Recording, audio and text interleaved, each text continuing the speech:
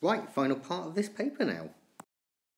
So first of all, start off with a nice equilibrium, good old Haber process. Calculate Kc, there you go.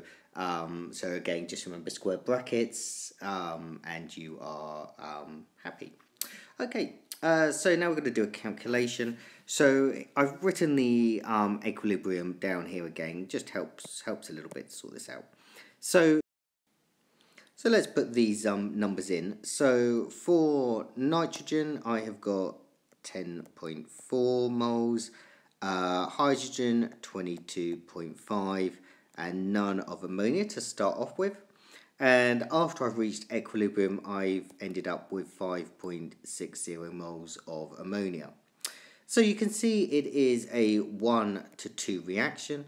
So I must have lost 5.6 divided by 2 moles of nitrogen, which is 2.8.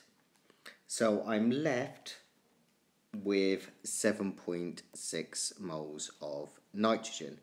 For hydrogen, it's a 2 to 3. So if I take 5.6 divided by 2 and times by 3, that gives me 8.4. So I've lost 8.4 moles of hydrogen. So I'm left with 14.1 moles of hydrogen. Now I need to work out their concentrations. So I'm going to take each of these numbers and divide by 5 because that is the total volume of the chamber. So those are my concentrations now in moles per decimeter cubed, and I have to pop that into my Kc now. So here I go. Kc, just the one at the top, is going to be 1.12 squared divided by the 1.52 times 2.82 cubed. And if you do that, you'll get 0.0368. For units, it's going to be moles per decimeter cubed squared over moles per decimeter cubed to the power of 4. So that's going to cancel, that will cancel to become now squared. So your units will end up being moles to the -2, decimeters to the 6. So just down the bottom here, I've rewritten Kc and also the equilibrium equation just to help us with this bit. So the chemist heats a mixture to a higher temperature at constant pressure. What would happen to Kc? Well, if I heat the mixture, it's an exothermic reaction. So the equilibrium will be shifted to the left-hand side. So this will get larger, and this will get smaller, and so Kc will get smaller because the forward reaction is exothermic. The chemist increases the pressure of the mixture. What will happen to Kc? Kc will stay the same. Kc is only dependent on temperature. It is not changed by pressure. So we move on to electrode potentials now. And I've got a couple of redox systems there. And we set up the standard, a student sets up a standard cell in the lab based on these two. And they want me to draw a diagram, which I have done. Obviously, for the ion equilibrium, number 2, there aren't any solid metals in there, and therefore I have to use a platinum electrode. But apart from that, it's all quite straightforward. Conditions are 298 Kelvin, and all concentrations are at 1 mole per decimeter cubed.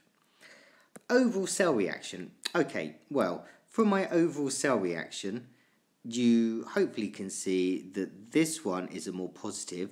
So that one, the chromium will go backwards, and this will go forward. But in equilibrium number 1, I've got 3 electrons. So to get it to balance, I need to times my ion by 3. So the overall cell reaction will be 3Fe3 plus chromium goes to chromium 3 plus E2+, and I got 3 of those as well. Write down the standard cell potential. The standard cell potential is the difference between these two values. So it's going to be 0.77 minus 0.74. So that's going to give you a total of 1.51 volts. The sign of the chromium electrode will be negative. If you have a look, that this one is the more negative E value compared to iron, which is plus 0.77, whereas chromium is minus 0.74. Right, to explain B, I've just written the two electrode potentials down again. So the student adds solid chromium trichloride and stirs it to dissolve up the chromium trichloride, and the cell potentials decrease. Why is that?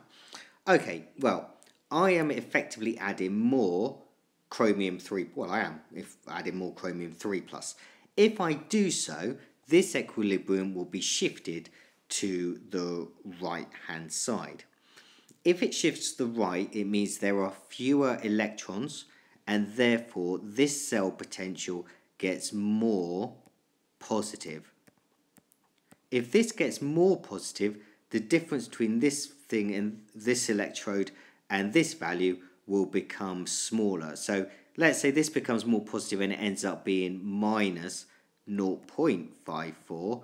Well, now the difference is going to be much smaller. It's going to be 0.77 plus 0.54, which is going to be 1.31 volts compared to 1.51 volts it was previously. Okay, so I now need to work out the half equation.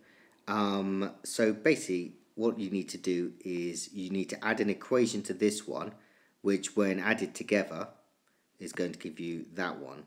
So let's have a look. You're obviously going to need to have two of those methanoic acids. The oxygen you've dealt with, so that's okay. You're going to, the water is gone, so that's okay. You'll need to be able to produce 2 CO2, and over this side you're going to need to add 4H plus because that hasn't appeared there. Oh no, wait a minute, we're not going to, we need to remove that, don't we, because that doesn't appear in the overall equation. So the 4H plus is going to go that side, so it gets cancelled out. And then finally you need to look at your equations, your electrons rather. So you've got 4 electrons there, so you're going to have 4 electrons there as well to add on. So it's you can simplify that by dividing by 2 if you like, to give you HCOO. H goes to 2, CO2 plus 2, goes to CO2 plus 2H plus 2 electrons. So why would this cell be better than hydrogen? Well, clue is in here really. Methanoic acid is a liquid and therefore much easier to transport than hydrogen gas. Okay, so let's start where we can use some numbers for this one. So we have got a concentration of KMnO4 and also the titer. So the first thing I'm going to work out are the moles of KMnO4, which is going to be the volume, 25.4, times by the concentration, divided by 1,000, and that gives you 3.81 times 10 to the 4 minus 4 moles of potassium per manganate, or manganate 7. Okay, so they've told me that in the titration it's a 2:5 ratio. So moles of SO3 2 minus is going to be this number here divided by 2 times by 5, and that gives you 9.525 times 10 to the minus 4. Right, so that was in 25.0 centimeters cubed up here. But you'll notice up here it was originally in 250. So I need to times that by 10. So moles of SO3 2 minus in 250 centimeters cubed is going to be 9.525 times 10 to the minus 3.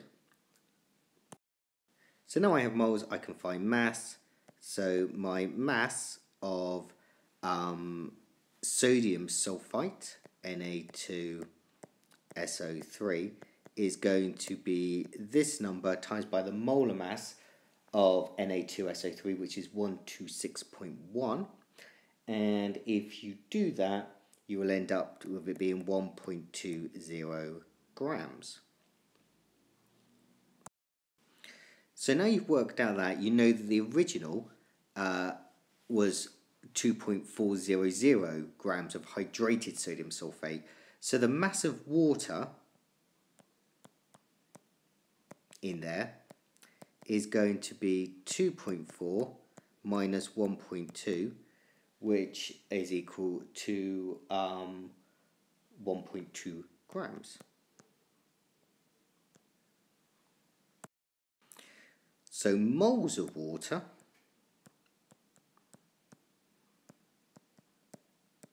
is 1.20 divided by 18, which gives you 0.067. So you can now work out your ratio. So you know you've got your moles of sodium sulfite up here as being 9.525 times 10 to the minus 3. Your moles of water are 0.067. So you divide by the smallest one, which is that one, to give you that being 1 and that being 7. So you have got 7 waters there. Right, final one. So I'd actually probably do the half equations first. So the half equations, you've got MnO4 minus becoming Mn2 plus, like so. It tells you it's in acid conditions, so you need to add H plus there as well. You're obviously going to make water here. And then if you look at your change in oxidation states, you've got manganate here as being in state +7 and here +2. So that's a change of +2, that should be 5. So you're going to need to have 5 electrons there as well. So let's just move that H plus over a little bit. And I'm going to pop in 5 electrons plus, we're going to need to put our H plus in somewhere as well. So I've got my 5 electrons, I've got 4 oxygens here, so I need to have 4 waters there, which means I need 8 H plus there. So let's write that up a little bit nicer for you. MnO4 minus plus 5 electrons plus 8 H plus goes to Mn2 plus 4 H2O. For the next one, they've given me SO3 2 minus. That's got to become sulfate 6, so SO4 2 minus. Again, it's in acid conditions, so we've got H plus there as well. Let's have a look. I've lost an oxygen there somewhere, so maybe I'm going to have to add in my water the other side. So let's change that from H plus to H2O, and that would sort out that, and that means I'm going to have to make 2H plus that side. In terms of change in oxidation state, My sulfur there is going to be +4. There is +6. So I'm also going to make on this side 2 electrons like so. Now we're going to add them together. So we just need to be aware that for this top equation, this one's going to have to be times by 2 to give me 10 electrons, and this one is going to have to be times by 5 to give me 10 electrons. So let's give it a go. 2MnO4 minus plus 16H plus for that plus 5SO3 2 minus plus 5H2O is going to give me 2Mn2 plus 8H2O plus 5SO4 2 minus plus 10H plus. Okay, right, and now we start cancelling these down. You can see I've got 10H plus there. So if I remove 10H plus there, it means I've got 6 there. And then also I can cancel down that 5H2O there to give me 3H2O there.